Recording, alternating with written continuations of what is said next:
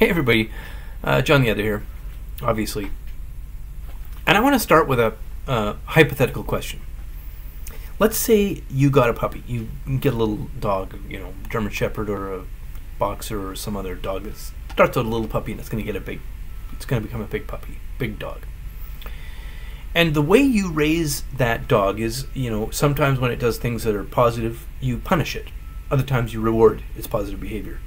Sometimes you starve it, and other times you just feed it until it's bloated and it can't, eat anymore.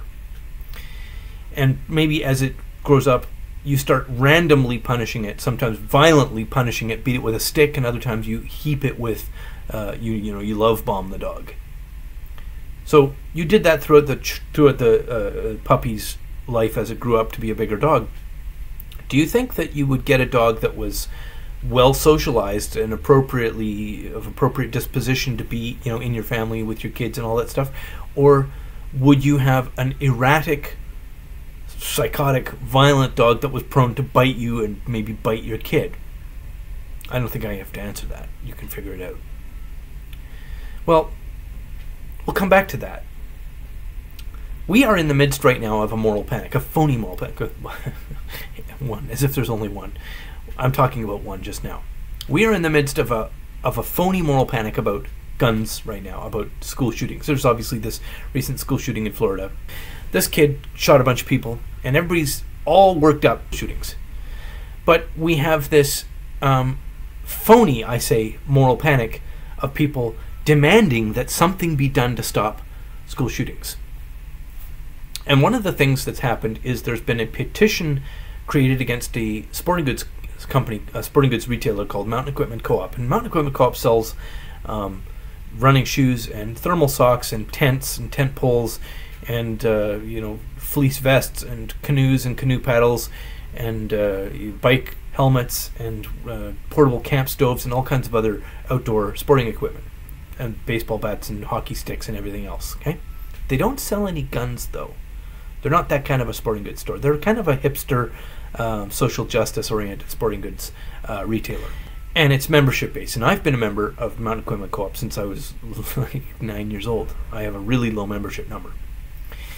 And the petition was started against Mountain Equipment Co-op that they must divest themselves of any products manufactured by a company called Camelback and another company which make like water bottles and a Camelback, which is like a backpack that fills, it's got a squeeze bag full of water with a drinking straw attached to it, which are made by a company that's part of a group of companies, one of which makes guns. But they're separate companies. Just like General Electric makes the General Electric minigun, but also makes toasters. Nobody is telling anybody that they need to boycott General Electric toasters and waffle irons and desk lamps because General Electric makes miniguns which are used to murder people in third world countries, right? And that's why I say this is fake. It's a phony moral panic. So this petition was against Mountain Equipment Co-op to stop selling any of these products made by any of these companies which are part of this group of companies, one of which makes guns. So all the people working for Camelback and the water bottle company and the other companies that don't make guns, their jobs are going to be impacted. The manufacturing is going to be impacted. So it's going to hurt the national economy of Canada, the United States, the retailers, the shippers. It's going to have this widespread damaging effect on a whole bunch of people who are actually completely innocent, even if you look at the idea of a company that makes legal firearms as guilty. These other companies don't make firearms. They're not guilty. The salesmen, the manufacturing, the plastics engineers, the shippers and the receivers, all these people's jobs are going to be affected.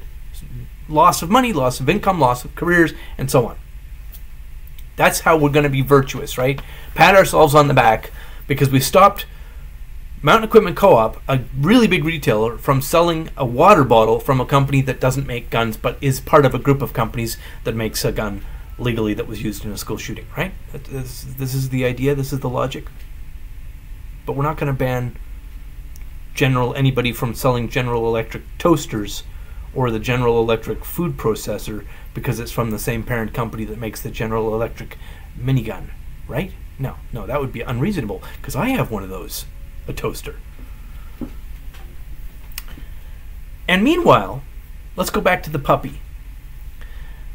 we are not going to do anything at all about the school system infested with an ideology that tells young little children, tiny little children, and older children, and then more adult children and teenagers and college kids, the school system, the educational system, and largely the government, infested with an ideology that pours scorn and hatred and loathing on children because of their sex or because of their race. That if you have my color of skin, which is actually not as white as it looks on this camera because of the lighting, but if you have to be racist, you absolutely must be racist because you have this color of skin. And you absolutely have to be a misogynist and a sexist, and your sexual identity is toxic if you have the same kind of genitals that I do. Right? We're going to teach that. We're going to keep teaching that to little kids. We're going to tell them that their identity is toxic and poisonous, and that they are in fact responsible for historical atrocities, some of which may not even have happened, but let's assume they all happened. Historical atrocities committed by somebody who happens to have the same skin color, but is now long dead and may not even be related to them. They're responsible. They're evil because of that. That's what we're going to keep doing.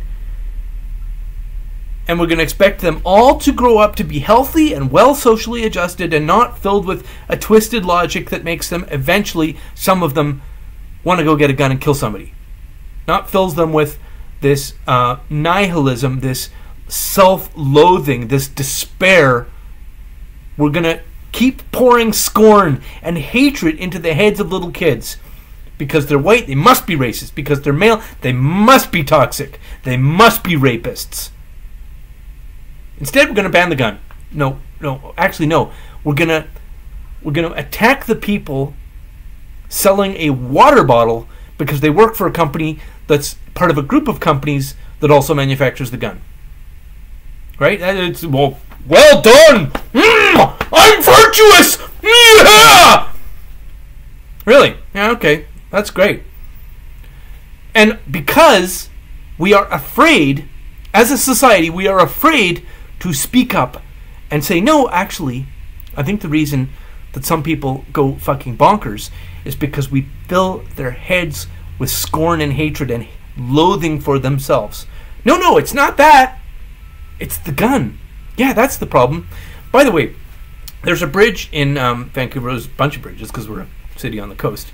There's a bridge called the Patolo Bridge, and every once in a while somebody jumps off it and kills themselves. So clearly we need a royal commission to look into what exactly is wrong with that bridge and tear it down. Because people are jumping off it and killing themselves. It's the bridge! Yeah, let's become a country and a culture that buys into clearly false ideas, that we all mouth words that we don't agree with. We know our lies. Let's all lie all the time. And when we are lied to, yes, that's true! and see how that works out for us. See if that doesn't result in fucking a utopia, right? So tell me what else do you think needs to be said, but perhaps you haven't quite worked up the nerve yet yourself to say in public.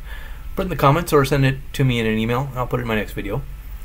Thanks everybody for watching. Thanks for subscribing. And a special thanks to the people helping support the channel through PayPal, Patreon, links to that in the low bar. And as always, have a lovely, lovely day.